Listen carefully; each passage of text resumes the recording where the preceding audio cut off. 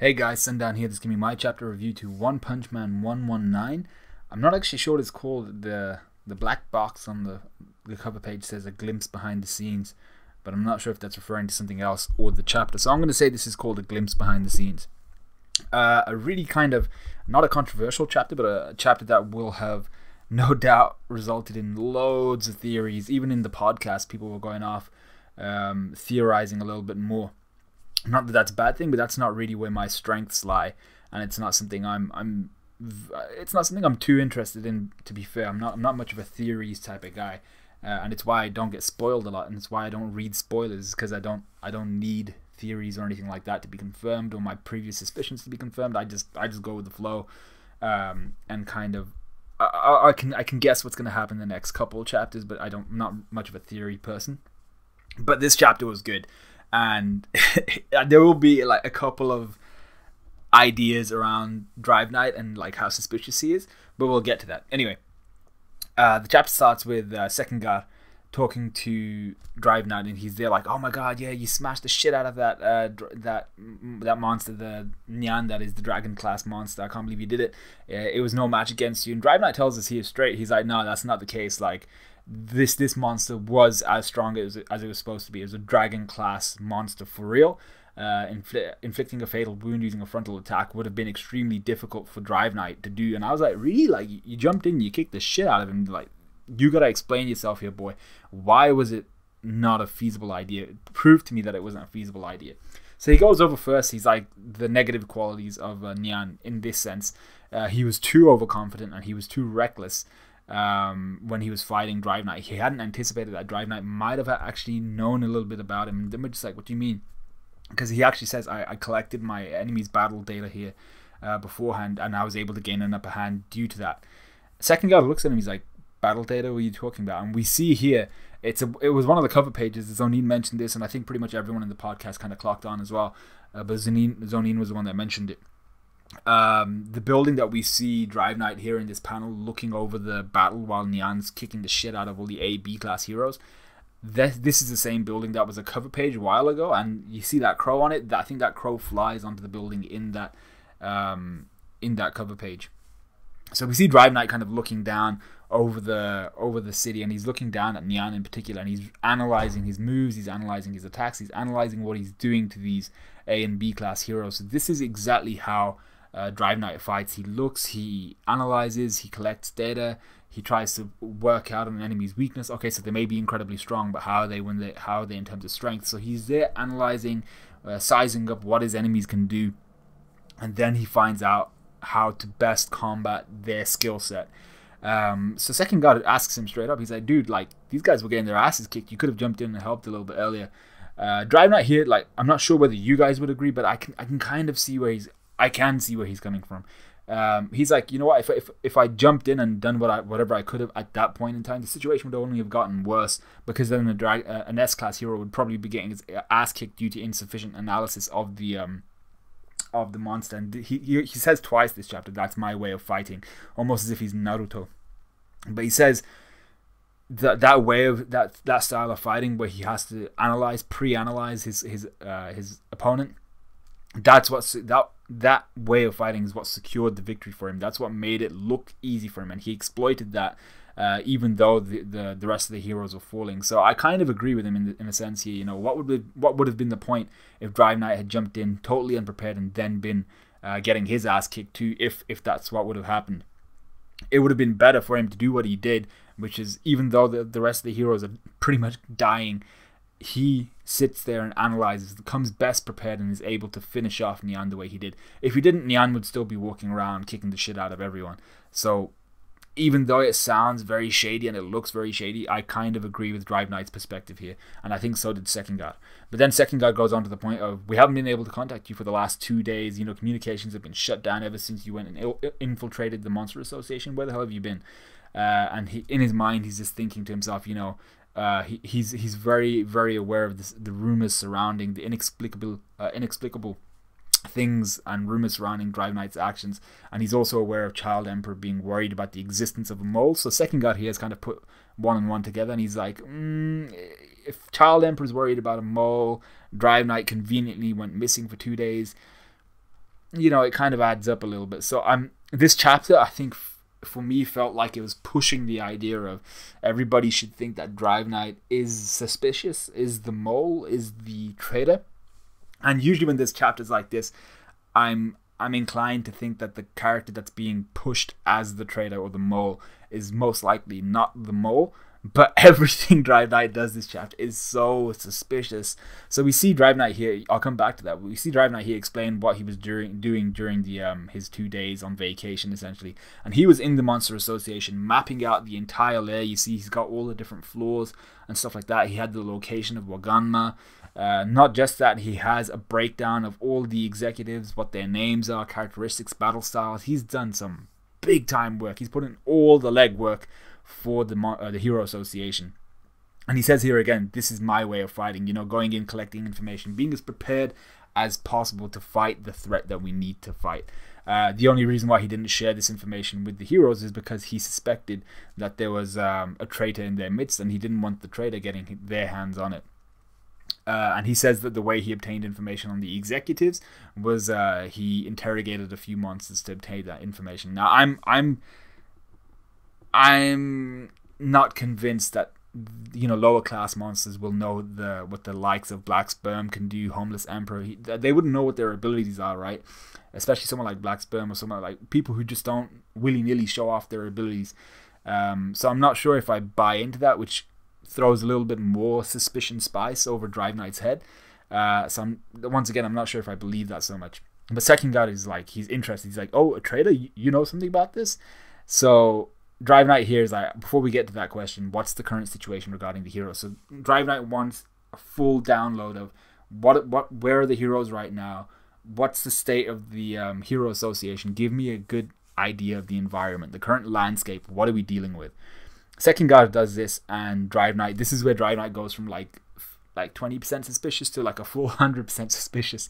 So he's like, all right, so in addition to Metal Knight and Tank Top Master, there are capable heroes in the Hero Association in A class and below, as well as Tank Top Master and Metal Knight, who have been incapacitated as a result of battling monsters or the Hero Hunter, which is Gato.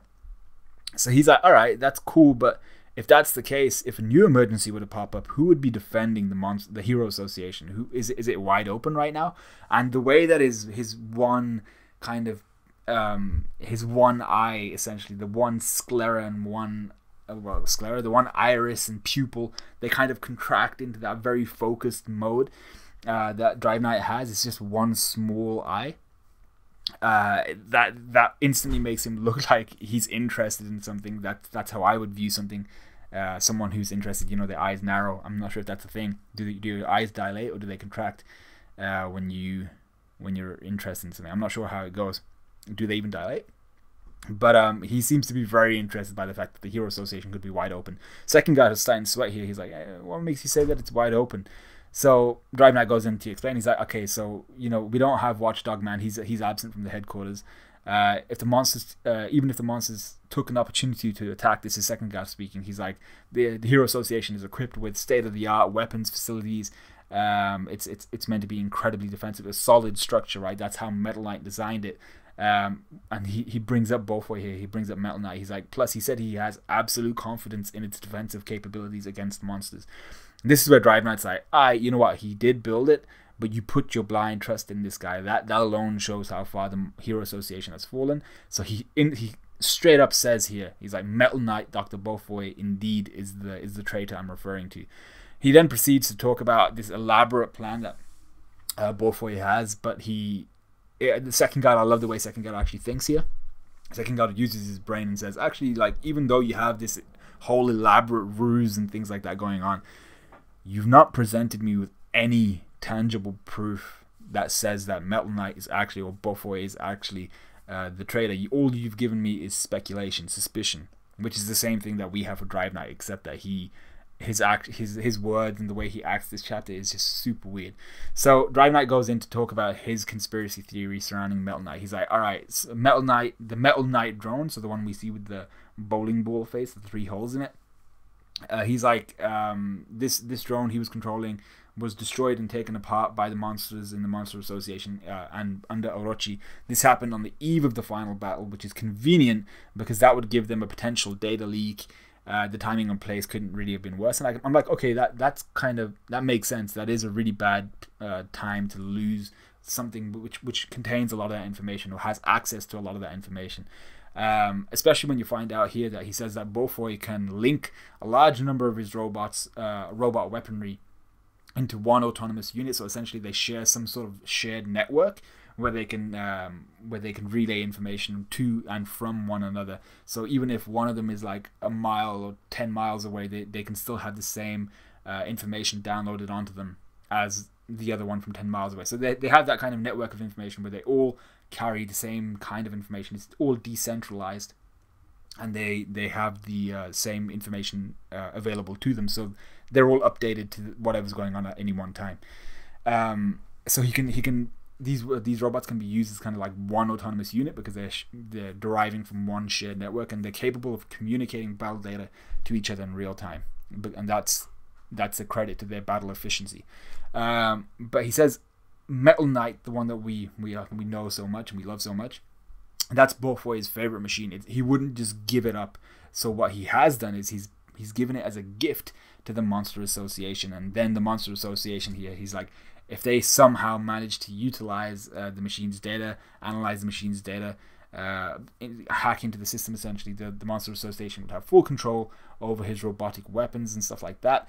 And then he just presents Second God with a disaster situation. He's like, in that case, the Hero Association's defense system will all of that information will be privy to the Monster Association, so they will know exactly how to combat it. They will know how to intercept the weapons. They know how to essentially reduce them to uselessness and make them unresponsive and all that good stuff.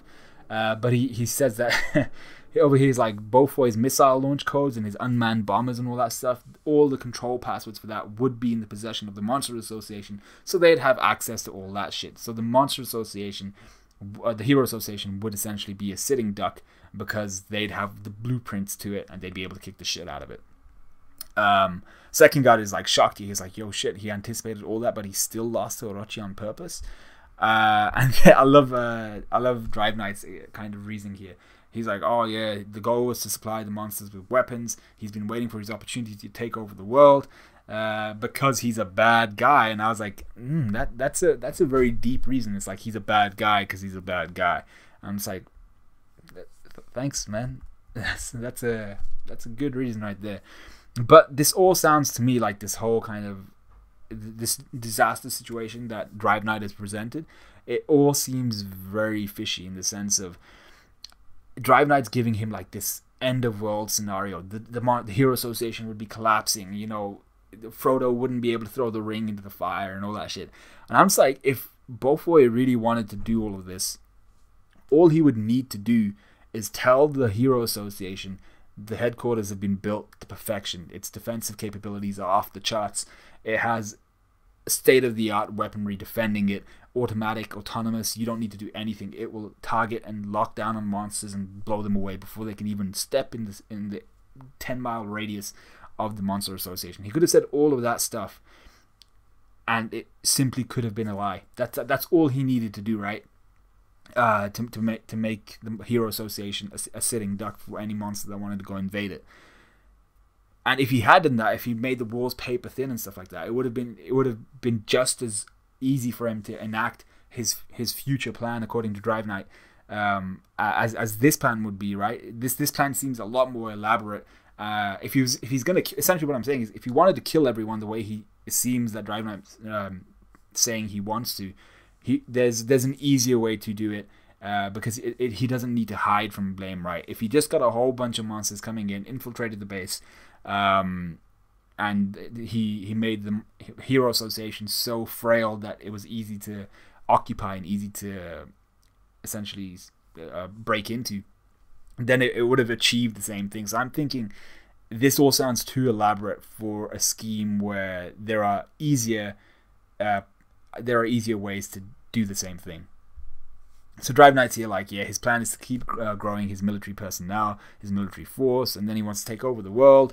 This all seems very small-minded, something that Bofoi wouldn't really do. Anyway, second God is here, like, he's like, you know what, you still haven't actually presented any proof. And you see Drive Knight here just like, thinking to himself, like, yeah, actually, I haven't presented any proof. So then this is where the conversation takes an even weirder turn and an even more suspicious turn. Drive Knight's like, if the headquarters were to come under attack next, do you think the number one hero, Blast, would make a move? And you see the silhouette of Blast here. He's got kind of like this wrapping around his body, a lot like Garo's kind of wrapping around his body, this blackened wrapping around his body. Looks awesome. He's got a cape. He's a very kind of Endeavor looking silhouette from the back. Very muscular looking guy. And second God here is just like, Blast, nah, he's not coming. He's more in retirement is what I hear. And then you see this blacked out Drive Knight with his eye narrowed, and he's like, oh, is that so? Retired, huh? So then second God, hearing all this information, he's like, he calls the Hero Association. He's like, okay, we're gonna improve security. I'm gonna tell them to tighten up security. And then you see this energy beam just fly up out of nowhere, some sort of death beam or something like that, and his arm gets blown off. Second God's arm gets blown off, and I felt bad for second God here. He's there writhing in pain. He's just been given the Luke Skywalker treatment, or the Anakin Skywalker treatment, or anybody whose name is Skywalker in Star Wars. He's been given that treatment. Can't wait for Rey to lose one of her limbs. I don't think it's going to happen though. Anyway, we see G5 in pieces essentially. He's just about holding together, and he's the individual that shot out that laser beam and took off second God's arm. Drive Knight here talks about how he actually can't defend second God because he's been he can hardly move due to a depleted energy store. He's lost all of his battle energy because of the dozens of hours of continuous operation and the hard battle he just fought. Now, I think in the podcast we were I said this was bullshit. Like, surely you can't be running low on energy. You know, that I'm not sure if that's how you actually operate. I think he's just bullshitting, especially because I think that Drive Knight is suspicious enough to actually be either part of some sort of shared network with G5, so they might be like, you know, two bodies, one mind kind of thing. So I think they're actually in cahoots with one another. But also, I can see it from the other side in the sense of, you know, Drive Knight has been in operation for the last 2 days. He's been interrogating monsters, fighting monsters, doing all that good shit, and now he's just fought against Nyan. Like, surely, even if he wasn't running on like a limited amount of energy, even if he was human, he'd be tired by now, right? So I'm not sure how that goes, but we know that Drive Knight he's a machine, right? He must be working off of some sort of energy source. So I'm not sure. I'm not completely sure if he's bullshitting. I get the feeling he's bullshitting, but I'm not too sure. Anyway, second God is here kind of pleading to the people around him, the dead heroes. He's like, can anybody help us? And Drive Knight's like, nah, these guys are pretty much toast. And he asks again, he's pushing here again. He's like, are you sure you can't get in touch with Blast? And I'm like, what is it with Drive Knight and wanting Blast to come unless he wants to see Blast, unless he wants to analyze Blast, and he wants to take that, because you have to remember, Tactical Transformation Gold looked a lot like Boros, and I get the feeling that Drive Knight was able to watch that, assimilate all of that while he was watching it, analyzing all of that fight, and he was able to assimilate that into himself, which is why he looked so familiar. And maybe that's what he wants to do with Blast. And Matt actually came up with a really solid theory in that podcast, so go watch that section if you can. I'm not sure when it is, but he comes up with a theory of, like, you know, if G4 was essentially some sort, he looked like some sort of monarchy, right? And he was there to battle King, and then you had G5, some sort of samurai who battled Atomic Samurai. So maybe Drive Knight, if he's a part of the association, the mysterious association, maybe he's been designed to battle against Blast. And whether you want to believe in that or not, I think it's a good theory. I'm not sure whether I actually fully agree with it, but I think it's a good theory to put out there. But I just feel like there's something more to it, in the sense of Drive Knight, he seems to want to really meet Blast. I'm not sure if it's to fight him or to try and kill him, or it's whether to try and assimilate information from him so they can create more of these weird cyborg machinery things. Anyway, second guy, he says again, I can't contact Blast, and then he considers whether he should just, you know, use his executive beam to kill G5. Anyway, the smaller machine within G5, so it's like the this nano machine, not really nano, it's just a small kind of freezer, small form kind of thing.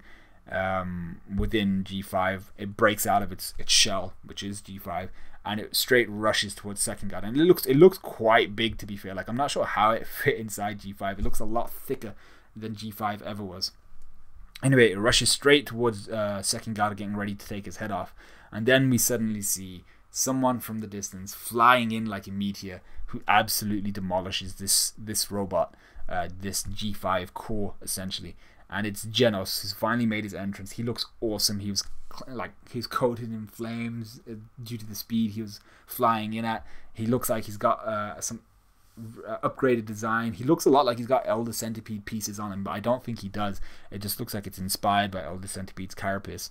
That black and metal looks once again very familiar to the to the Hero Association itself. But Genos comes in, makes an awesome entrance, kills the G5 core, and he just looks back and he's like, still seems like I'm upgrading faster than these guys are. He then looks at Second God and asks what the situation is. Second God is there, thankful as shit that Genos has arrived. But you see Drive Knight, and the only reaction he has is some sort of like cold anger. His eye narrows again. He's looking at Genos and he's like, Genos. And I'm just like, this guy, this whole chapter is just pointing to the fact that Drive Knight could very, very well, and it sounds and it looks like he's the traitor. He's got to be the mole, right? But I feel like it's making it so obvious, it's making it so clear cut that there has to be a different kind of ending to this, right? He can't be. He's too. It's too obviously him for him to be the traitor, right? But I still feel like he is. I don't think Beaufoy has a good enough reason. We don't know enough about Beaufoy to be pointing fingers at him. But Drive Knight, this whole chapter where he's like, where's Blast? Give me Blast, Blast, Blast, Blast, Blast. And then he's also like, oh, so the monsters, so the Hero Association, sorry. He's just like, so it's, you telling me it's unguarded, there's nobody right there right now, I can just walk in with my friends, house party? And I'm just like, that's suspicious right there, dude. So let me know what you guys thought of this chapter. Let me know what you guys thought of this review. Like, comment, subscribe, all of that good stuff. And I'll see you guys in a bit.